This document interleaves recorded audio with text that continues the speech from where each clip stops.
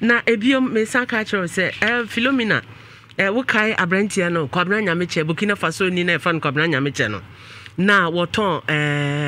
week tamaban yedi to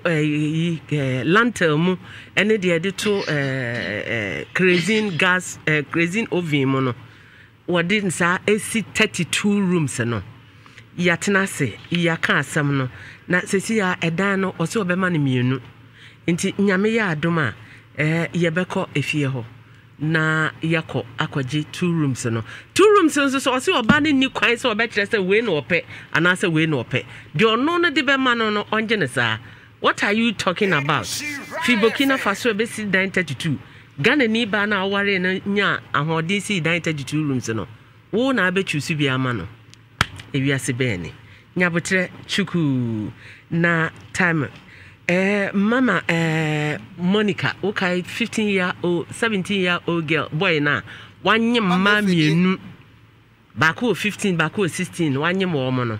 ne sisters no ye ne o maka omo be hwase na kakra akoda no 7 months ti kakra omo benya no na mesusumeso omo mfi kakra na ya hwe na 15-year-old girl no wawo afi omo brother no susu baby owo bia ye nkohwehwe ne mra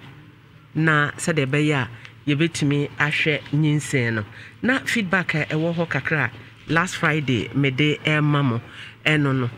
nti memuna tu bia wanna kaso yes madam na ho to say yanko ponado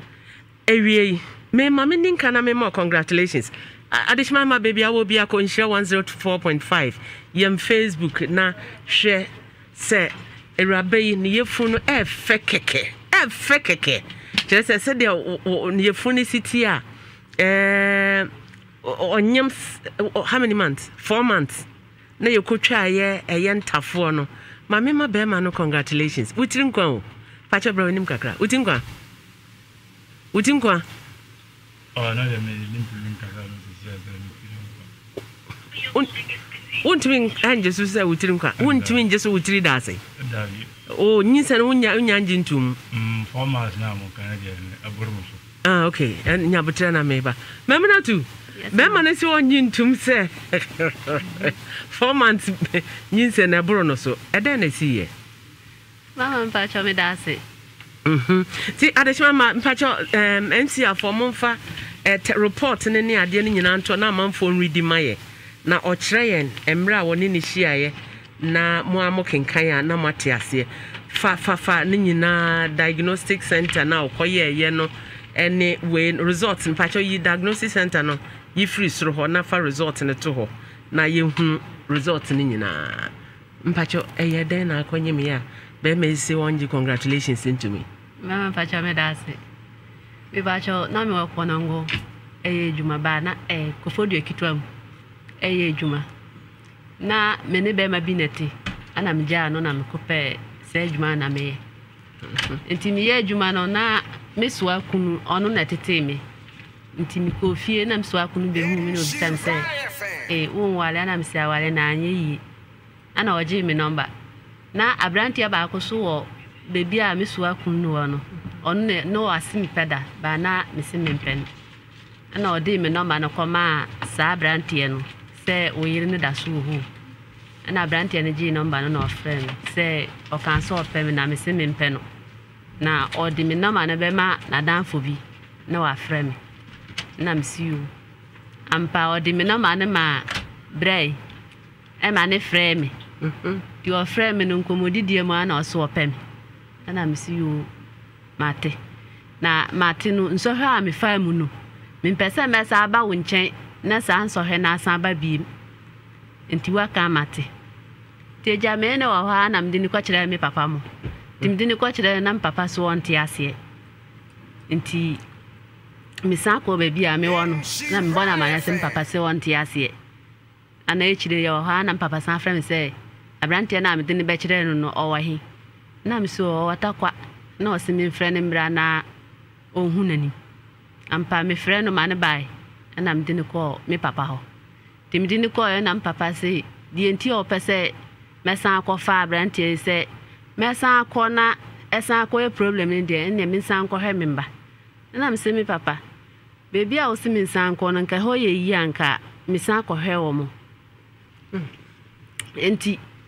Enunumuna. Me papa so obefre abrantie papa abisa no de ntia ekoso nti me papa frɛ ne papa no ebisa no se oba na bese me ba ne pe nti me mampene so ana mo se ya busua wale nti opese obisa ne he se no kora na nti o frɛ no na papa na kyerɛ se be ma na me ne gyae no be bra ne papa ne sa bra ne ya busua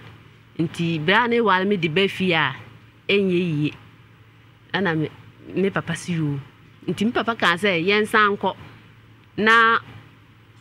onye hwehwemu de muaya papa no beka no papa ne ka kire say on kan kire me say me mpem baby ntina na onye hwehwemu ye hwehwemu na ehye say be wale a ne awale ba me de me aso de mantie me papa asem na o kan no timi kofie me papa kan say me kofie timi kofie no ko kan na busuafo na anya de ampene nam dia so de bae ntimi bae no na branti ne ka cha me say omobo anti yen wale ntimi di na chi eko takrade misisa me nyoma ina free bebi ana me ye adwuma no edi na chi koi timi koi no na se na me papa egusu kasa na me se sade a me san betina me ma me se sade a the way akasa na koso no ompe dan mame na me betina ase ana o mame betina bebi a na meti no ana osu obepa dan amame ampa opedan ewo opedan wo adanko ame edi mame enti betina adanko ame no enti miti wa na me ka chense sese no na me dipa ana ohun mi a ofa me sa ne mani na ba enti on pesika mame na minye adwuma enti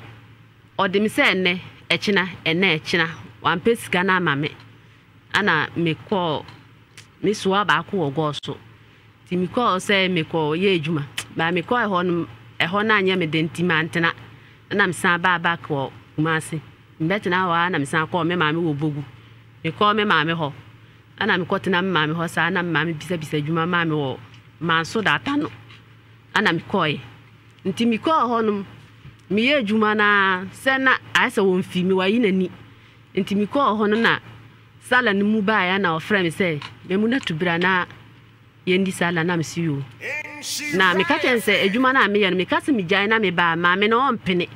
nti gise me bo ma me na mane ansa na ye adwuma be na me ko boa no kokoton wan ko tu galamse me pa che da bi okay nti me wo ho na osan frɛ me say oni sika nti na me mpese me de me ba ne nchen na me su enye sa na asa meti kumase na wo moa me nti na me konya adwuma no me pese me gya adwuma na ayede asan aba ana me de o kansa nti o kansa na sala ni mu no oye ne ho na ofra me na me yede me san baaye me free gala baby america no adwuma no mu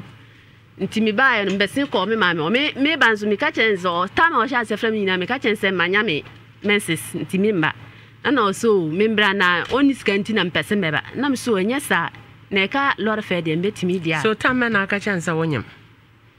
me bese ko asala nu na omo se omo bedi ye sala no Wednesday ti omo anya sala ntimi firi ha no Monday anajo ana mko pie ho no Tuesday enti Wednesday omo anya sala Thursday no omo ye sala no ntimi di 1 week ho no ana msan ba kuma ewo hwan ho ewo bra ne ho ntimi di 1 week ho no nam sa ba kumase ntimi ba kumase eko be 2 weeks no na mfrɛ ne bona ma ne sɛ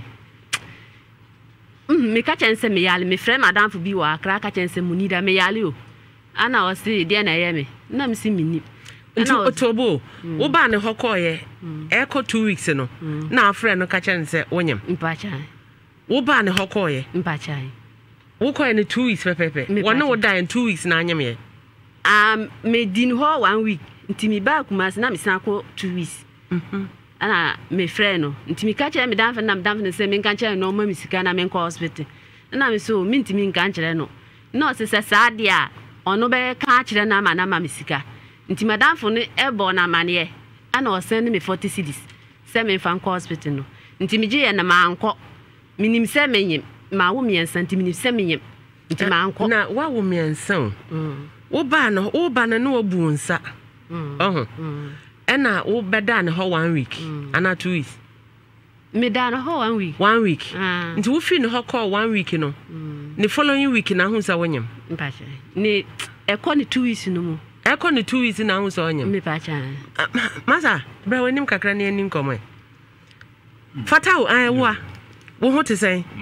Oba ne se wonyim mema wo etirim kwa. Etirim kwa dem de bema because nya mema nyina na nyim timi nyim ma.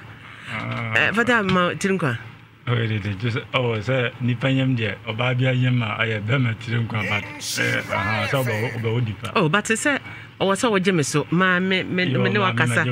Be etirim kwa meti dase. Ananya ona ne dai. Nya na anyim no. Ade na osi nyinse na anya wa. Yakoye scan nyina mpacho ko Facebook na bomodin ana hwe. Scan no na eda ho no. Na hwe entafo se bum. Na sorry kra na yenhwe yefunu ade nyem tafo no. Ma mhwe oyem. Fansa to fruit na hwe. Ade chima ma momra Facebook na mombehwe sedea fatao. For wani hwe nyinsen. Na hwe sedea yefunu ayese ayi ntuo mienu. Na yese ntafo no bakocha. Wode wonsa to so a omkeka. Kasa kese wode wonsa to so omkeka. Adeshima ma hwe mom bra Facebook in share 104.5. Yem Facebook na hwe se rabe aso entafo hwe yefunu mu. Wa wo sen? Wa wo miensa dada. Mpacho jina ha kakra na jina fiwa konwanu na kose kakra. Na yentwa na fatawo pese wodwane mpese me man hu se ba na ye ne dia. Pacho adeshima ma wo nyemntafo we dia ya kotwa scan no ema result na ba ma menhwe expected date no kra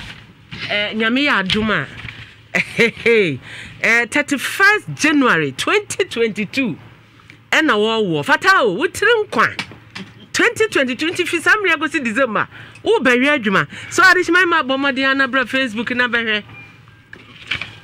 bra Facebook na bra behwe nyinsenya eye 4 months ya fatao si wonje ye di salary how many months send drop a comment ewo your friend is insha 104.5 yem Facebook ha na ye hwe say ye di salary how many months what's one 4 months na jina say na ye improve ncha fatao na no ha ba asem no fatao o de asambaba fatao de asambaba fatao wo hu ne yefunu no wontafo wo bullet ya stronger ntafo wo bema na ni ade na wonji ade na yenko ye baby no le nye bema na ye ade nyina sa nyam bema bia na tumi nyim oba ho nti wo anyam no ho David anya na anyam no ene wonya bema me na samo me bema but nye akwala nipa nyina na bema ye anya nipa nyina na bema je mamna to tase na onkyere me ne nti anya nipa nyina na bema je ade nti na anya nipa nyina na bema je yo me dase bra wanim ese eno na ma me kan ne de ayesa oba ne de ese enam obi so na wo ye eno waka ne nyina awie yenhwe sesi anyinsen no and me wale no why no ade why no ade me wale I send papa na mama kwan na me wale no why no ade ama ne papa ne ho ade ye ne mo no na me papa mo ko ya bujiafo na ne papa de wo ha na why no ade wo kasa wo ware no because wo se wo wi an kra na ade ne ko ye wo se wo sisa na nuoma ko wa bra ne papa mo mpene why no ade sa me ware no why no ade why no ade eno na maka no me wo fo wo selep me wal no akase me wo fo na be ko ye de akoye ne ho ade ntomu ko ye no na bujiafo na se o mo mpene jeso wo sa ko ne kunu dada no ho nti nyinsen na ye de ne bae yeso wo sa ko no kunu dada no ho no na ye se na sa wa kan nyina nti yenko ye nim ene ye de na ya sa de so no wo dan mu ti yese me ko pedan ye de ema no na me ko pedan no wo ahane ma ye de edi ama no ndi adishmamba me side scan no atu subium na ma hwe report no na yehunu sesi ano erade adom omo ye mienu omo nyina etiase omo nyina ehome chese akoma adwene bibia eye adwuma ene de awo aba fom awo ayede wonyem 3 weeks kura yetumi hu na one age 13 weeks 6 days according to scan no 13 weeks 6 days and estimated data wode bewo EDD no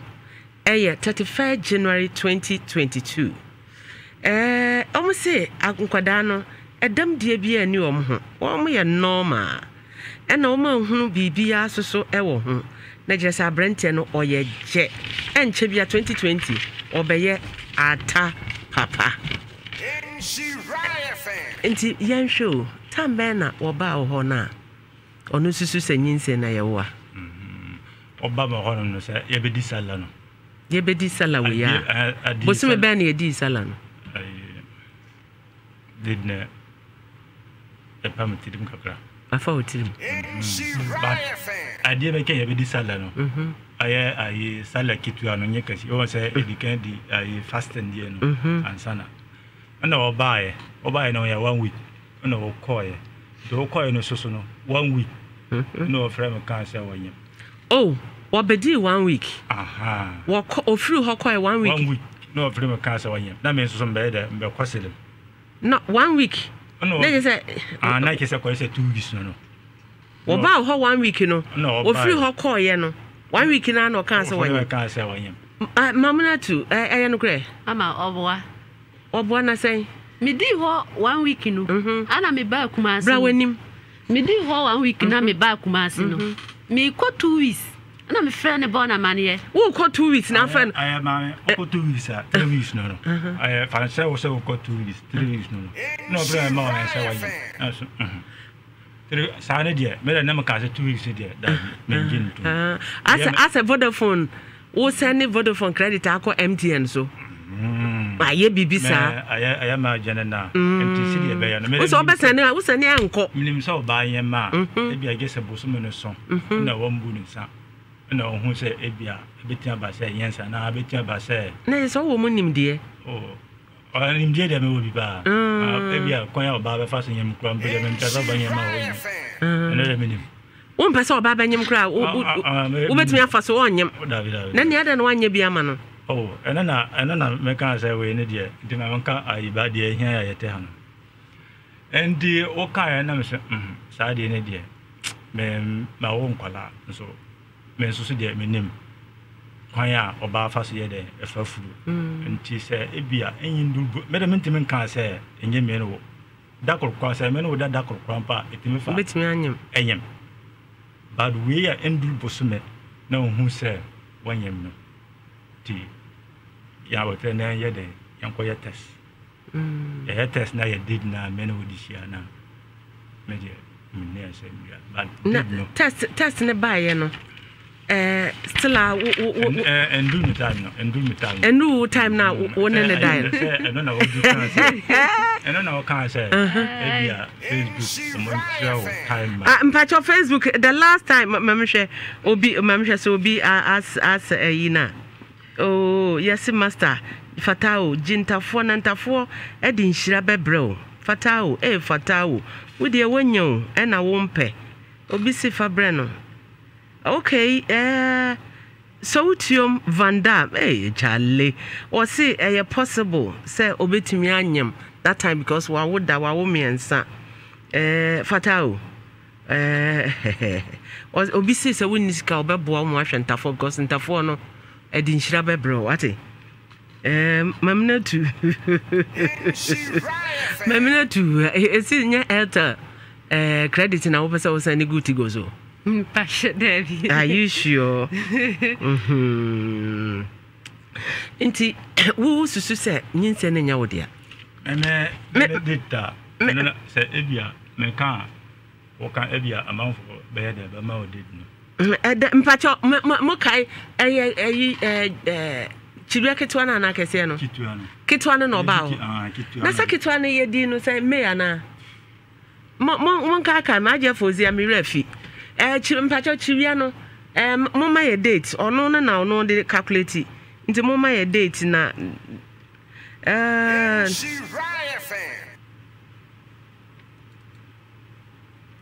Oh, okay. Sheila say Obra no eye obi a wonim nyinsem se de city a wonyem 1 week kra obehu said nsesaye bi unso wawo 3 wawo da nti ne sabusum we ni period emma obehu obehu said de city comment wo message say eba na making kan mo enya me na making kan obi say bomodian nanka wo de free samre ko ebusum bia anka wo de save kakra Fati Abla Fati mpacho kire yen that last time I did Chiriano date na for me nisu kakra obi say 13th May because na minim say 13th May inti mon calculate ma me say if it 13th May na edisen mon calculate ma me pa Sala oh mpacho July hanya July the oh I don't know yes 23rd August there I don't know oh yes 23rd August there and na graduate say okay obisi July to July 20th to 23rd August how can this be possible okay enya July mpacho yedi ba ku May ansana we no eba nti me pacho mon check mama na nti susu se nyinse na nyawa brawenim another na wonim se yedi ade ne May chiriano wonim se yedi ne May first one wonim se eye May a busumi num so fa on sabra na yen calculate mama hwe on sa May to so yes busumi num ne wie anya busumi num na wie eye 13th eye 13th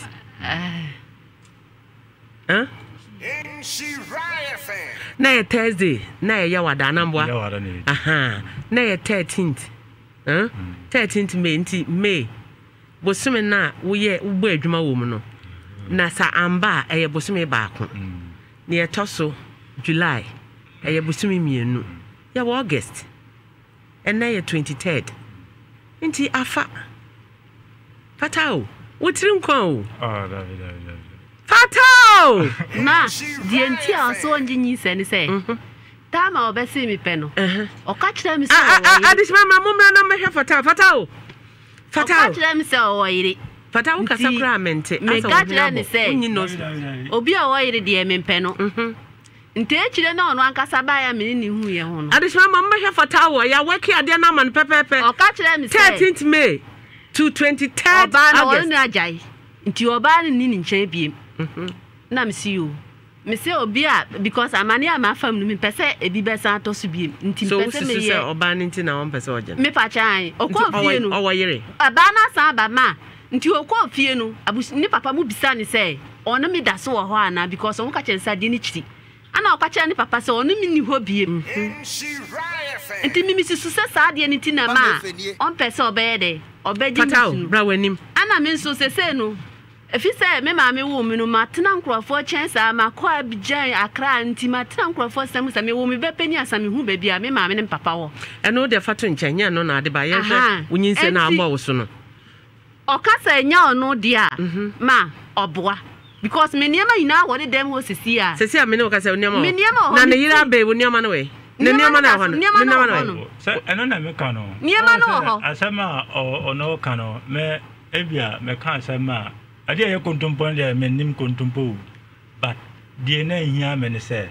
did no say ahia ne say date ne na ya wake ama me kan ye nkofo de aba ene ya wake ama no e 13th May ene ye oba wo ho na wake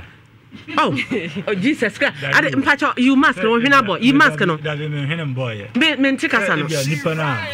say o ye muslim na o ye de fati ablai na some Ghana ha a Christopher Ninkremfo ye nyina ye baako ye di sala ye ne omo me e from agia for izia ye ne omo na edi so ati ase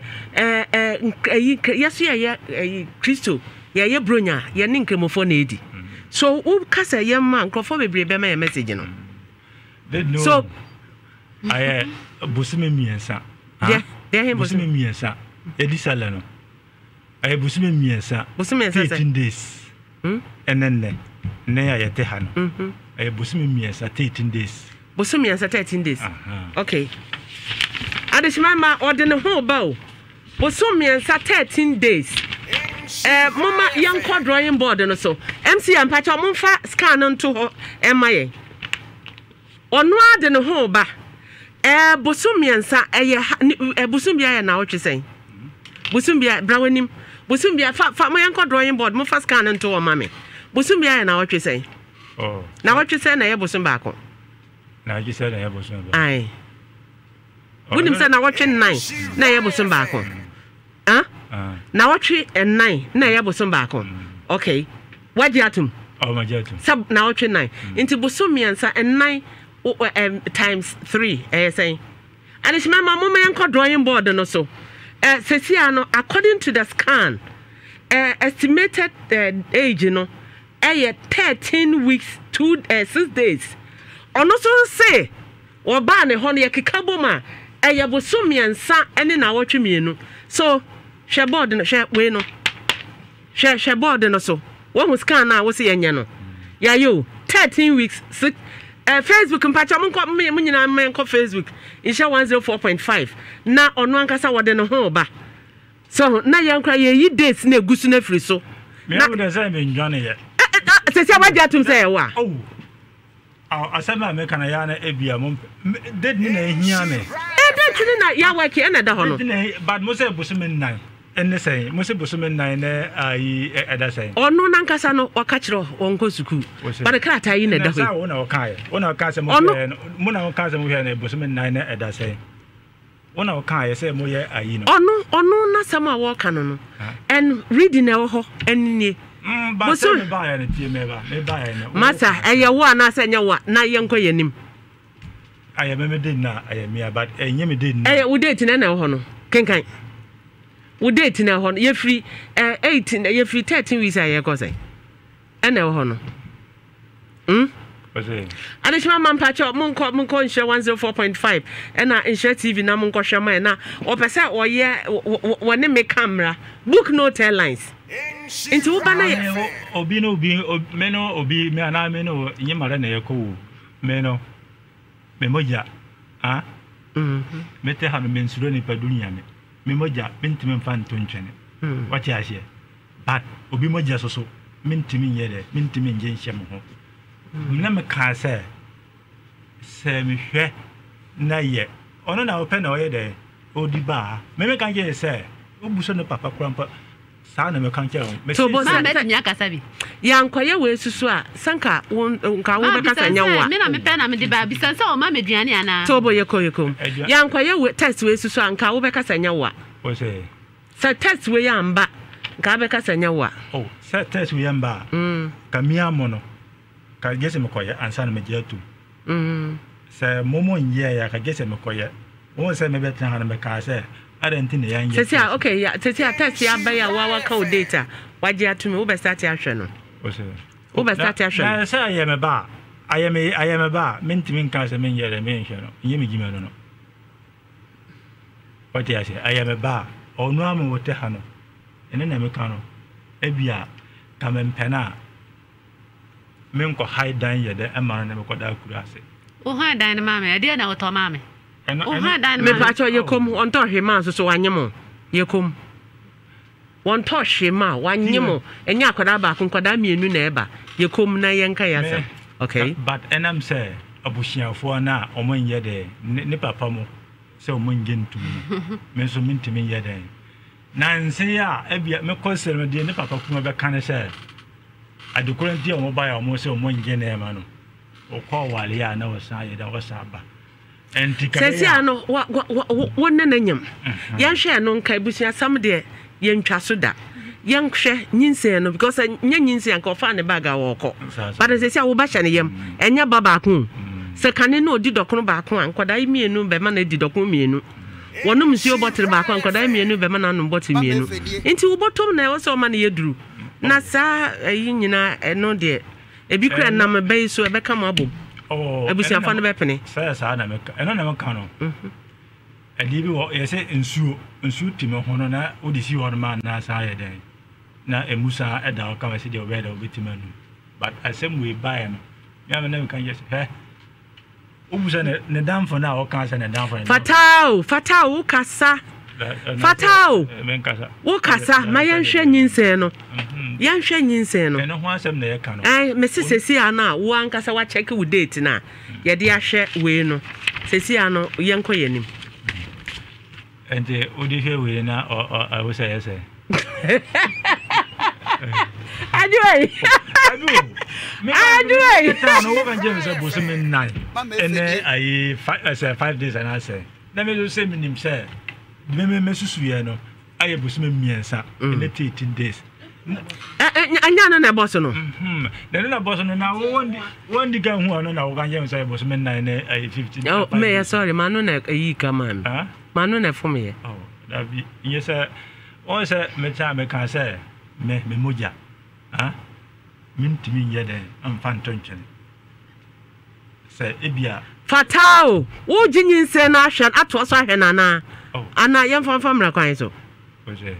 Yem famra kwan so because asa wo pese oye takashi bisa. Ade na takashi. Nyin se no se si ape one kasa calculations. Any scan ye no. Na che se eye wo dia. So ti ase. Se si a wo to so ahwe abaya nana. Oh, say I make a say me here no. I am media na mbe here no. Say wo so. Period. Adishima mama tie. Wo se te si aye waja to obehwe no. Ene se na odi me because on call hospital. Say na odi man na call hospital. Oh no, I don't know can no me ID card na de me o se me ID card na so me ga de me deja area o se me Ghana card na me ID card na se wo mfa ma me o no ho. Na wo card no odi be call hospital. Oh, that be na say she I say me sige ni me boto me na ebia me de me sige ba bia Adishima ma aye fatao pese odi takashi wallahi ala fatao kina ji hausa na wo fatao ne firi oye deni bra wani oye deni enye se ayi oye deni me say enye se ebia oye muslim house na ya kasa house na ya obi language na me so me kasa nko wo kasa na den oye deni oye deni ono ba na Adishima ma yapon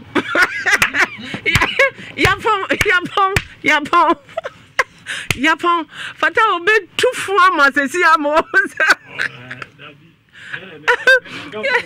Eladi yesu adishima me catch us say asem fatao nsem etimi ya oda Vodafone together we can Vodafone si baby awo bia bomodin say